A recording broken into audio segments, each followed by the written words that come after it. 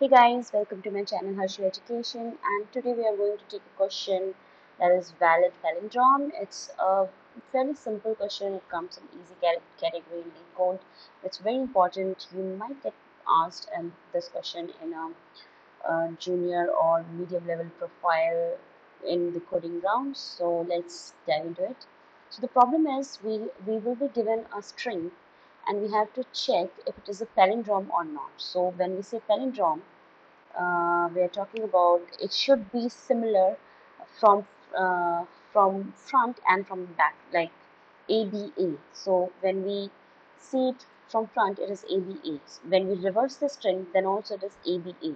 So from front and from back, it is always ABA, right? So this is a palindrome string. Whereas let's say another string ABCD is not a palindrome because from front it says ABCD, but from back it says DCBA, right? So this is not a palindrome. Let's say we have AABBAA. This is a palindrome because from front also it says AABBAA, and then from back also it says AABBAA, right? If we say C over here, then it's not a palindrome because from front it says AABCCA, but from back it says AACBAA, right? So the strength should be similar from front and back. Even if when you reverse the strength, it should be same. So that is what is palindrome, right? So a little bit of twist in Leetcode question is it should only be alphanumeric character, and we can ignore cases. Ignore cases means capital A would be same as small a, right? So when we are writing our code, we have to take this in consideration, and this colon or semicolon, all these things will not be considered. Only alphanumeric characters. So only characters or integers can be considered. Any other things we won't consider. So how we can solve this question, right? So let's say what we can do. The first thing comes into our mind, and which is a good approach, is we can have two pointers, right? One we can call front and one we can call rear pointer, front pointer and rear pointer, right? And we can keep moving the front pointer towards the string, like we can keep incrementing it, and rear pointer we can keep decrementing it, and we can compare the characters at those pointers while incrementing and decrementing those pointers. So if it is always similar, the front pointer and back pointer is always similar, then we can say that yes, this is a palindrome, and if it is not similar, then we can say it's not a palindrome. So in this case, we have to ignore these characters as well, which is not alphanumeric. So while these comparison with the front and rear pointer, we have to make sure that whenever we encounter a non-alphanumeric character, we have to skip that character. So to skip it, we will just increment that our front or rear pointer by 1 and not compare at that time. So every time we are at any pointer, we are comparing, right? We will compare the first and last. But if it is not an alphanumeric character, we won't compare it. We will just skip it. We'll just move to the next character in that array list, in that array of string. So that said, let's do it. So the first thing we'll do is we will create an array of character because we can't compare in a string. So let's create an array. So first thing is create array of characters out of our given string, right? And then second thing is we have to create two pointers, right? So create two pointers, right? The first one will point to 0, whereas the rear one will point to, our string array dot count -1, right? And then we'll create a while loop. So we'll start the uh, loop through the array of chars, right?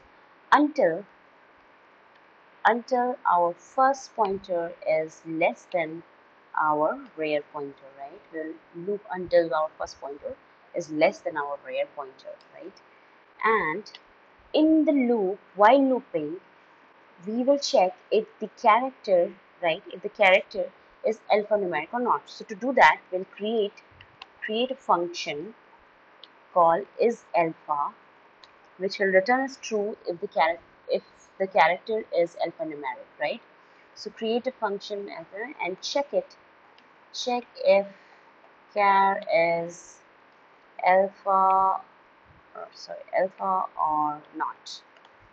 If it is an alpha, if it's not an alpha numeric character, numeric. If it is not an alphanumeric character, we will skip. We'll skip that character. We'll skip the character, right? We'll punish it. No, it's not alphanumeric, so we'll punish it and we'll skip that character. If it is alphanumeric, alphanumeric,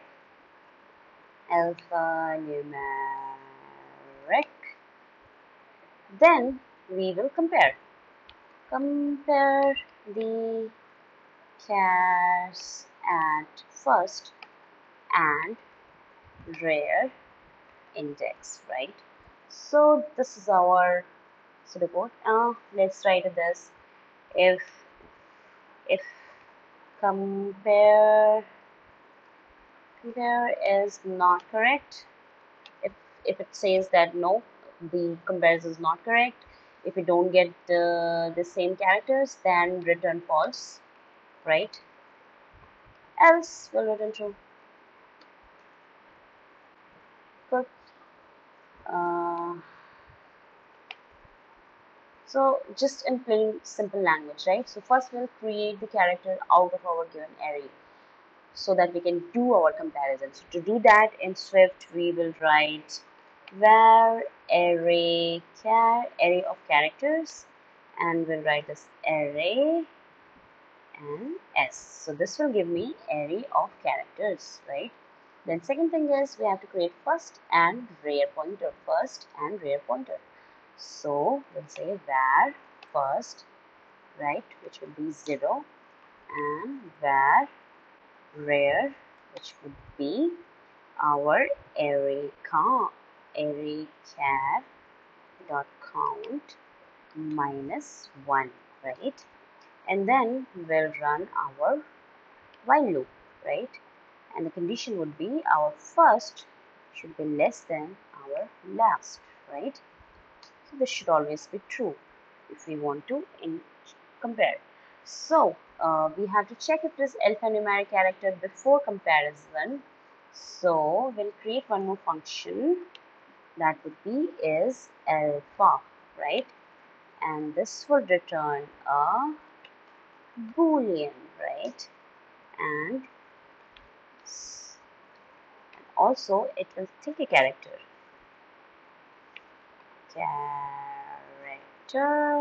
right?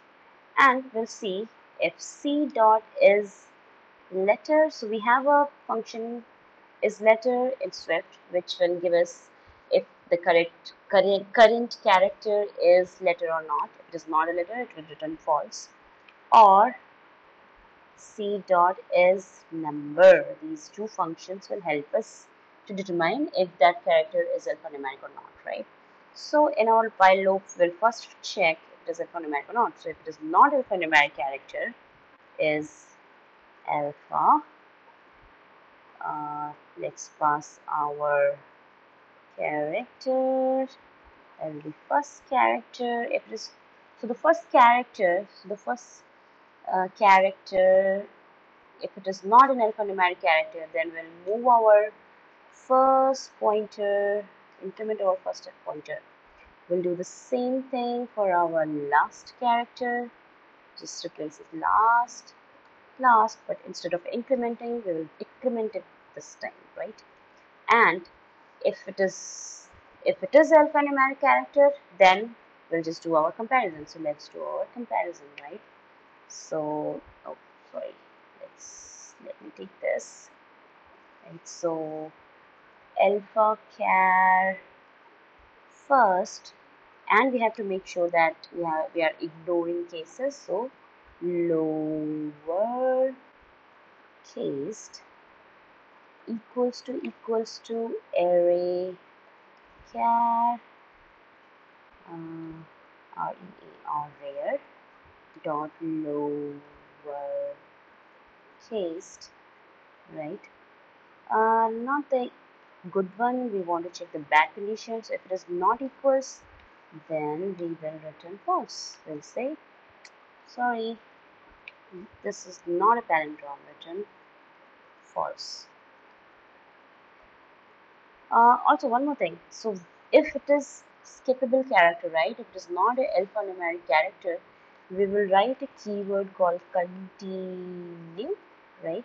So it says that don't go in the next line of our while loop, just go from the starting. So the continue keyword ignore anything behind it. So it would just ignore these and go to the next loop, right? So same thing over here. We'll just continue because if the character is not comparable, because we are ignoring all the non-alphanumeric characters, right?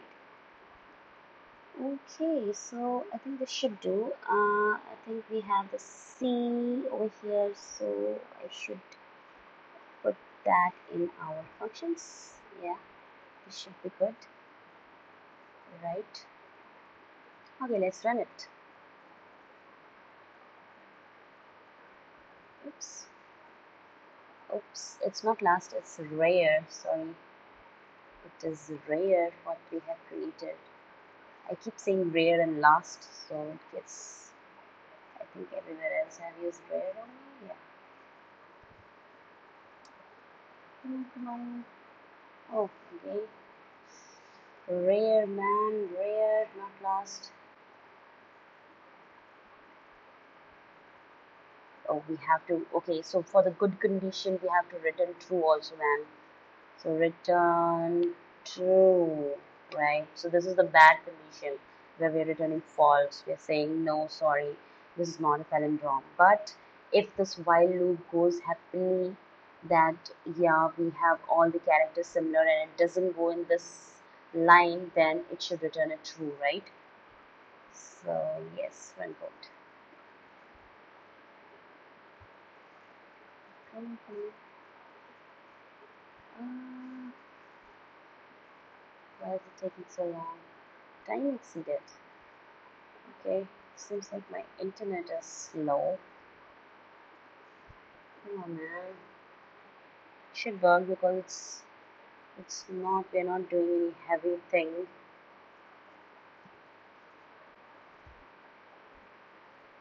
Oh really? Error care puzzle.